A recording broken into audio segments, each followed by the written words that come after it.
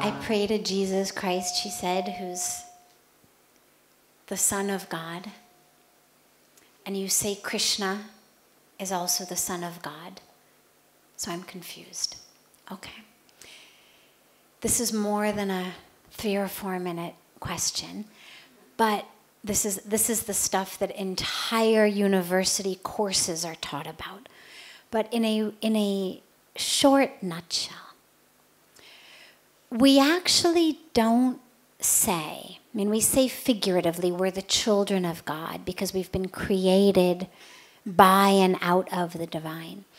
But we don't talk about it so much as actually a family lineage, because what that would mean is that there are people who are not in that family. And what we believe is that everything, everyone, every being in the universe is divine. Let me give you a way to think about it. When you have infinity, think about it from a mathematical perspective, just basic math. If I have infinity and I subtract 100 from infinity, so we say infinity minus 100, what is the answer to that? Right? Infinity. Infinity minus 100 is infinity. What is infinity divided by 10? Infinity.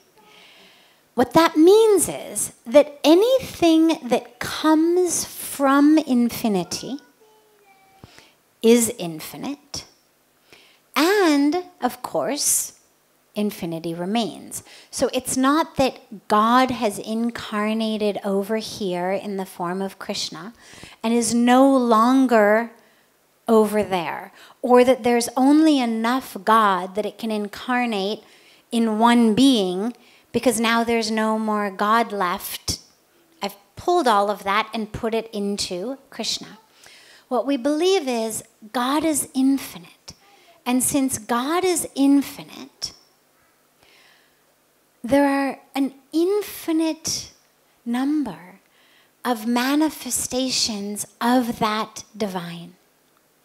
And we are taught that God comes on earth in form, in a specific form, when it is needed to bring back light to the darkness. When there's too much darkness, too much adharma, too much unrighteousness, and we need to restore light, restore dharma, restore righteousness, God comes in a specific form. But God is here all the time, in all forms. Every being on earth is the divine because we've been created out of that. There's a beautiful line in the Upanishads that tells us everything in the universe is pervaded by the divine. There is nothing that is not pervaded by the divine. What that means is that not only are we the children of God, because in our minds, if I've been created by something, I must be the child. So that's why we use those terms.